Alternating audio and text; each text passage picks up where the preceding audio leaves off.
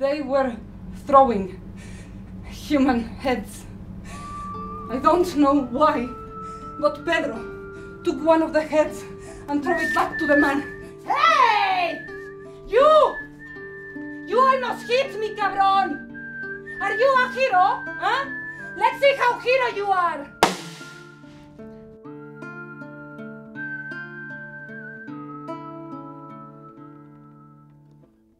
Myself, I was working illegally back in Canada. And that's where I met these different stories. And then I came to study to London. And here I started to find the same stories. And I thought I wanted to do something with it. And so I met Nir and we started working on it.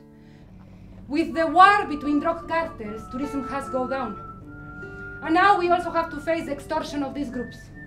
A little fee in exchange of protection. At first, we went with the police, but they're both one and the same. I don't want to live like that. I want to have something that is really mine. I'm going to Londres. Who knows? I might open a restaurant there. It's about having a glimpse of what it can be to be an illegal immigrant. Juana finds herself suddenly buried in a way in a society where she cannot really exist, where she's invisible, where she cannot really exist fully as she would like to. Juana, stop it! Stop thinking like a 7-year-old girl.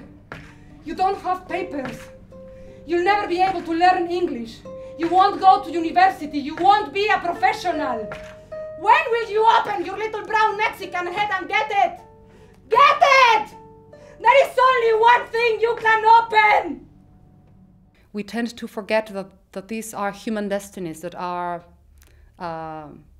so behind the numbers and all the policies on immigration and everything, these are human beings that are trying to have a better life.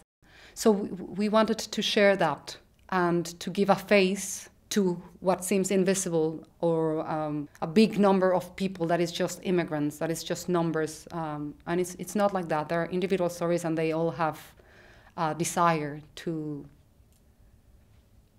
go somewhere else, to succeed in a way. So I guess that is that's what we wanted to say with this story.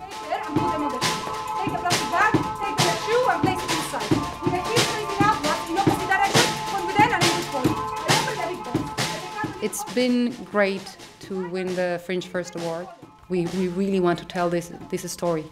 And so it's just great to have the recognition and therefore the opportunity to share it with more people.